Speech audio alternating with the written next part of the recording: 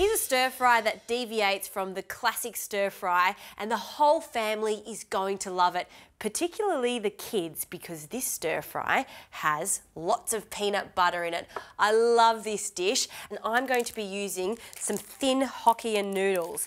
Now you need a big bowl of hot water, so boiling water, and these are only going to take 3 minutes to start to separate. So we'll just place them in the water. And while they're softening, let's get on to the peanut butter sauce. In a pot, I'll add 1 clove of garlic that I'm going to mince on a fine grater. I don't want big chunks of garlic, I just want it to be really soft, so this is the fastest way to do it. Finely grate that, perfect, and we'll just give that a tap. Great. And now for the peanut butter, we need 1/2 cup of peanut butter. I like to use crunchy peanut butter for the texture. If you have smooth peanut butter in your pantry, by all means, you can use that. Great. Next, some sweetness, so honey, we'll add that to our pot, along with a pinch of chilli. Now, I did say the kids love this, so if you want to leave the chilli out, of course leave it out. I'm a big kid and I love a bit of chilli, so some chilli powder in there. And now for some soy, 2 tablespoons roughly of soy in there. This is a recipe that I've created for my most recent book called The Weeknight Cookbook, and the whole point of this recipe is to use ingredients that you have in your pantry. So I always have a packet of Hokkien noodles in the fridge because they've got a great shelf life, peanut butter, soy sauce, all of these ingredients you have to make a really quick, fast meal just like this. Now this can go onto the stovetop, and we're just going to heat this up and mix all of those ingredients together. So just have a whisk on standby and just mix and incorporate that peanut butter into all the ingredients. And as it heats up, that peanut butter will start to really dissolve into all the other ingredients. So we'll just keep an eye on that.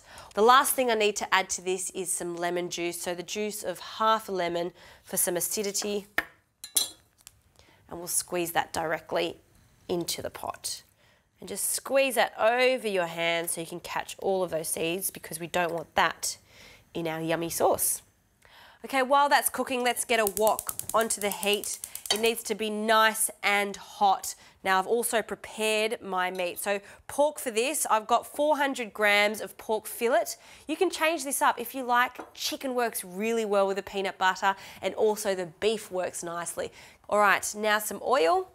I'm using peanut oil, and I want to heat this up, so I'll just wait for that thermos spot to go bright red. In the meantime, you can see that that peanut butter is dissolved into that soy sauce and all the other ingredients, and it's quite thick. So now we'll add some water and just slowly incorporate it and whisk at the same time, and the last amount.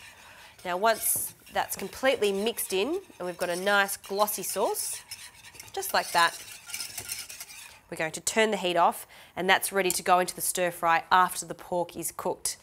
Now I need to season the pork, so a generous amount of salt can go onto the thin pieces of pork.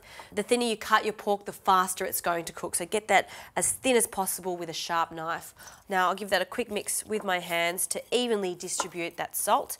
And now we can start cooking this. When you're using a wok, you want to do the meat in batches. If I put too much meat into the wok at once, it's going to start to stew. We don't want that. We want the meat to be separated and caramelised on both sides. So I'll do this in batches, and then we can continue on.